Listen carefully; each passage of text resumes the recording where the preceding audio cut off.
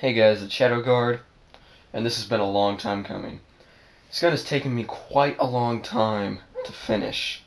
Mostly because when I got it in pieces, and I started to finish it, but I encountered a couple problems with it, particularly the breech, and I just kind of stopped.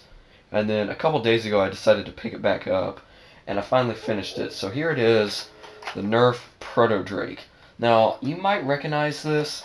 I got it off of Xops. I actually did a video on it. I think it was my last third video. I don't remember, but anyway. And I showed you all the specifics there, so I'm not really gonna go that much more into detail. All I'll say is that besides the obvious Maverick integration, it has a K25 spring in the back with a stock spring, and it has a brass breech with all dead weight removed. Or dead space, however you want to say it. But,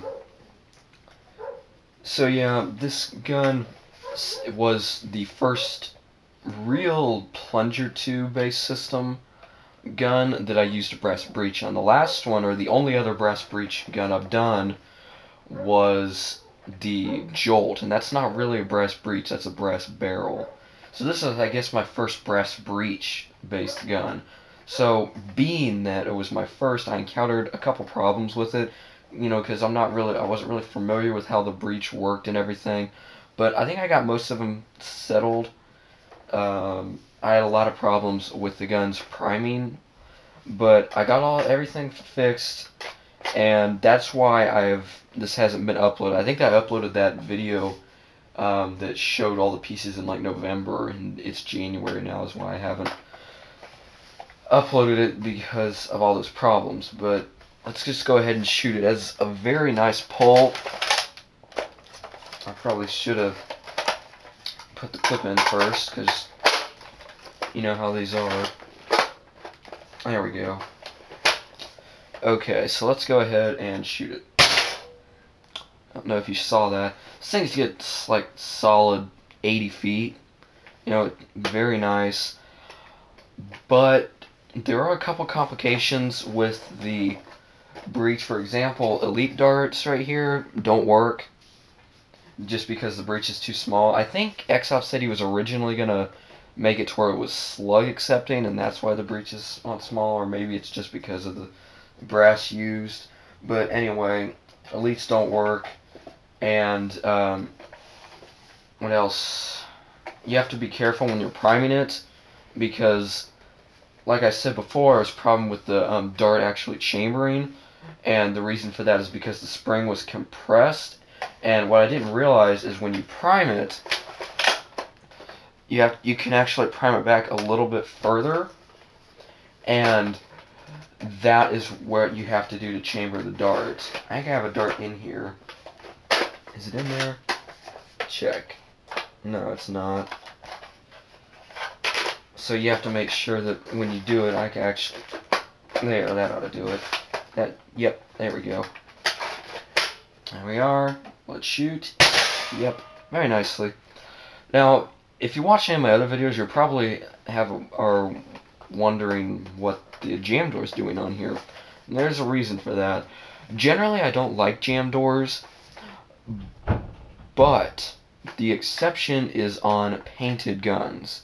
Because if you don't have the jam door on, you have all of the open spaces, you have all of the moving parts, the breech, the barrel, darts, all of that, and unless you want to spray paint that, and even when it is spray painted, it doesn't really look very professional. I think this looks better. If this wasn't spray painted, I would not have the jam door on here. My dead shot, which is the other long shot I have, isn't spray painted, and it doesn't have the jam door. Specifically the long shots jam doors I don't like because you can't see anything. The newer jam doors you can kind of see, but not really. So, I really think jam doors are kind of stupid unless you're using them on a painted gun. I think, then again, some people like to have them, and it's all a matter of opinion. Now, before I go, I'm going to go ahead and shoot the Maverick. I'm trying to remember. I don't think I really hardcore range tested. I think I just shot it down the hallway and it got like 30 or 40 feet, but it's about the length of my hallway, so, that's not really something to say that that's the actual distance. Let me see if it'll... I've also been having a couple problems with this dart rotation that I need to fix. Let me see, we'll get it to shoot this time. There we go. There we are. When it does shoot, it gets, like I said, 30 to 40 feet, which isn't bad for a Maverick. I don't understand what's wrong with this Maverick. It's not really working super good. I think I need to go around and just re-grease the O-ring and the plunger system inside. I think that'll probably do the trick. So yeah, very nice gun overall. Xops did most of the paint job. I did this side except for the red. I did all of the black on this side. And one other thing I'd like to point out real quick is that a lot of Nerfers, when they're spray painting, they say to use frog tape. Well, Xops use frog tape on this side. I doubt you can see it. I'm going to try to get it in the sun. But it's like cracked almost. It's got like that glossy, well, not really glossy, but kind of scraped type, I guess, look to it. It's kind of hard to see on camera. But then, like, you go to this side, and you see it looks perfectly smooth. Now, this side actually used just the stock bargain brand painter's tape.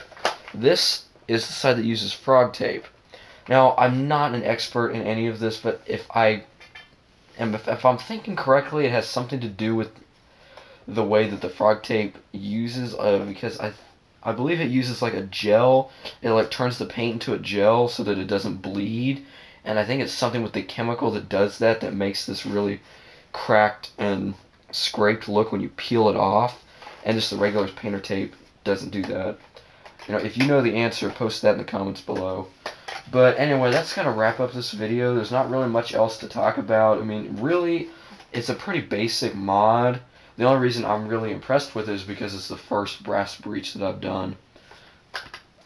You know, so that's really the only thing that really makes it special to me.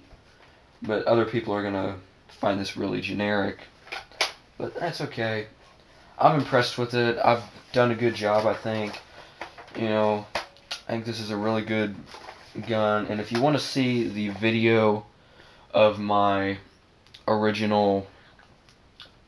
Gosh, I'm not into it today. But if you want to see the original video that shows all the parts and everything when this gun was not assembled, you can check that out in my Season 2 Volume 2 playlist.